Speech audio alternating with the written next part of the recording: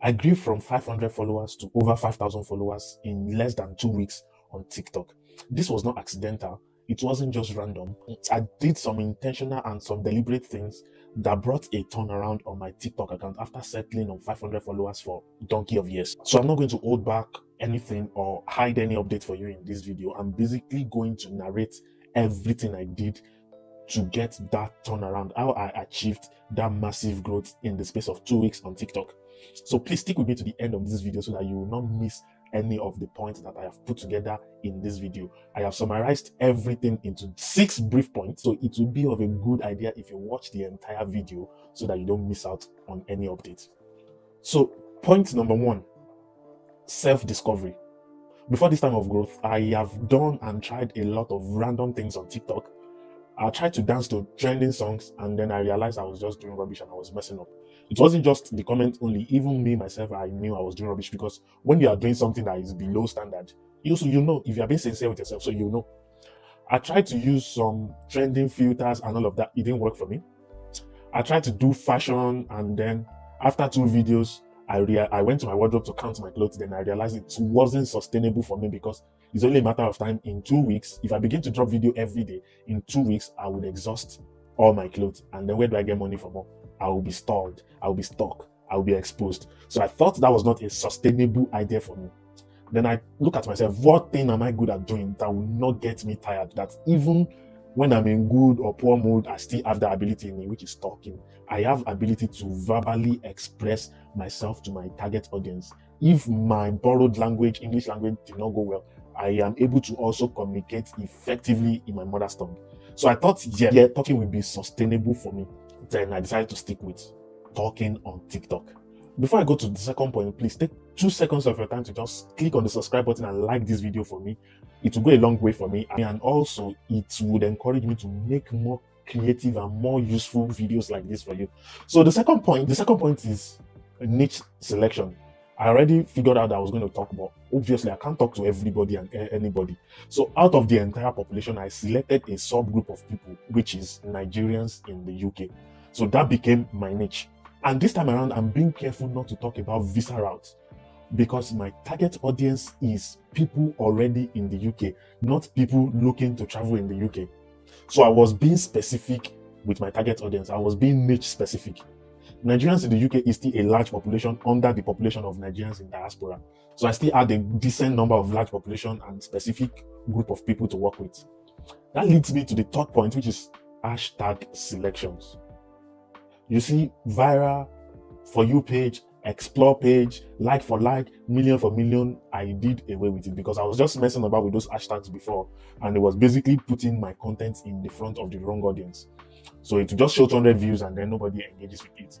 So I did my hashtag research, and I looked at the population of people in the UK, and I looked at the most common topics to them, and then I found out 10 hashtags. Then I wrote it somewhere.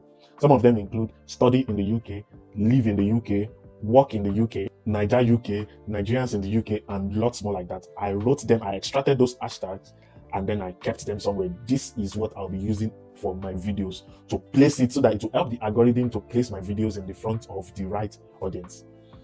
So that's number 3. Then the fourth point after my hashtag selection is content. A lot of people mention content this, content that, and they don't deeply explain to you what they're actually doing. So since I wanted to be talking about informative and educational content, then I began to look at the issues that Nigerians in the UK are facing. I identified some pinpoints of interest, and I decided to offer solution to it. Sometimes offering solution does not mean you have to do a lot of research. Sometimes you do a lot of research. Sometimes you share from your experience. So among some of the popular problems people are facing in the UK is people in the care industry, how their employers maltreat them, and how some private companies reap them of their benefits. So I made a video on how to join a care worker union that would fight for them and get their benefit from them. This video surprisingly did over 100,000 views for me. Bear in mind, I was just on 600 followers then. Again, I identified another pinpoint of pain. Shopping is costly in the UK. And I have this card that I use that saves little money from me on every time I shop. And then I decided to make a video on about getting that card and how it saves them some penny pounds and some some little money that if you accumulate at the end of the month is a lot of things. So I decided to make a video on that card.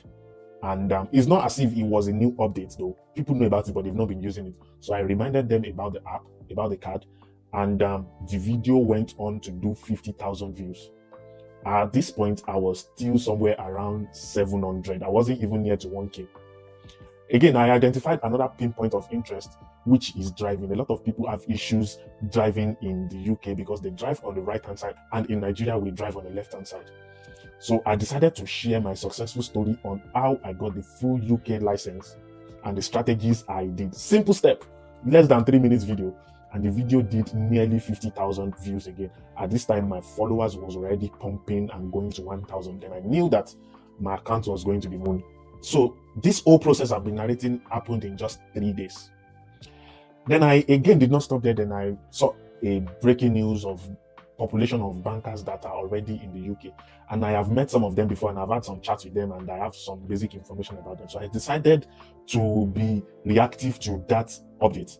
And luckily for me, the bankers in the Nigerian bankers in the UK invaded that post. They were literally everywhere. Everything I said in that video was like spot on. It was absolutely true. And the video did over 50,000 views again. I was like, I'm on a roll. Let me just keep continuing addressing people's problem. So I also had a lot of informative and educational content like that I don't want this video to be too long, so I am not going to mention every of those videos. But I also have videos that I've done 40K, 30K, 20K, a lot of 20,000 views. And at the end of 2 weeks, my account was already above 5,000 followers. The evidence is there. I'm showing everything on my screen. So that leads me to point number 5, which is consistency. I didn't make a video and I stopped there. In fact, somebody saw my video and it was like, this guy has a Ronaldo work rate. For those who know Cristiano Ronaldo, you know his work rate. You know how much effort he invests into training, making himself better. So somebody actually noticed that effort and said, this guy has Ronaldo work rate. I was being consistent. Not all the videos did well. Don't let me lie to you. I have brought you videos that did 50K, 100K, 40K, 20K. Some videos did not do well as well. But I didn't stop there. In fact, there was a particular video that took me 2 days of research to make. And it was about the taxing system in the UK and tax band. I realized a lot of people don't understand their taxes. I put a lot of effort in that video and I published that video. I was thinking that video would even override my 100K view videos. Guess what? The video stopped at 11K views. So not all the videos did well. Even the ones that I expected that would do better did not perform up to expectations. But I was still being consistent. You can't take away consistency from the game. Because if you are not consistent, if you record any success, you won't be able to replicate it. One video blew up and then it was suggesting my other related videos to other users. After some time, people were sending me screenshots of my videos on blogs, on Instagram. I was even in some group chats about job and life in the UK, and I didn't even know that my videos was being posted and circulated around until somebody tagged me and said, this guy is my primary schoolmate, show. And that was when I knew that, this organic audience building is real. When your video goes outside the immediate platform and people begin to take screenshots and DM you, then you know that you're in for something great. So lastly, on consistency. So even if you put in the hard work and you're not getting the result, don't stop there. The algorithm does not live in anybody's backyard. It is so unpredictable. You can just blink your eye like this and one day it decides to push your content beyond your imagination. That's what happens with algorithm. So even when you fulfill all the righteousness and you do everything, they only put your video in the best possible place to be pushed out. If it doesn't mean it's automatic. So without wasting much time, let me go to number 6. That's the 6th and the last point, which is influence. To what I realized in the space of this 2 weeks growth, the number of followers is not equivalent to your audience. If you are a very informative person or you're a very educative person, you will not get massive audience like entertainers. You will not get massive follower counts like those that are doing random funny stuff and people follow them. But you see the little followers that you have, they will trust you. They will look out for your information. They will look out for your updates. They will invite you to speak at events. They will come to you with their problem. The moment you begin to attend to their problems, you're already influencing them. So a 2K followers of an account that provides informative and educative content might actually have more influence on people than somebody who just blew up with a random creative filter effect or some random things on TikTok. I'm not meaning to bring down anybody, but the influence is not equivalent to the number of followers or subscribers. Once again, you can have 5,000 followers and hundreds of people want to hear from you and they want to talk to you every day. They want to come to you with a problem. They want to come to you for advice. And you might have 20,000 and people are just scrolling past and they just like it because that filter is trending, or because they just wanted to use your comment section to also grow their page. So the follower count is not equivalent to influence. If you're into educational and informative content, you will not easily have the big numbers quickly, but the little numbers that you have will be quality. So lastly, on influence, I mixed both trends and evergreen content together, because trends will blow you up quickly and then it stops there. But evergreen content, even many months and many years after making that content, people begin to search for it.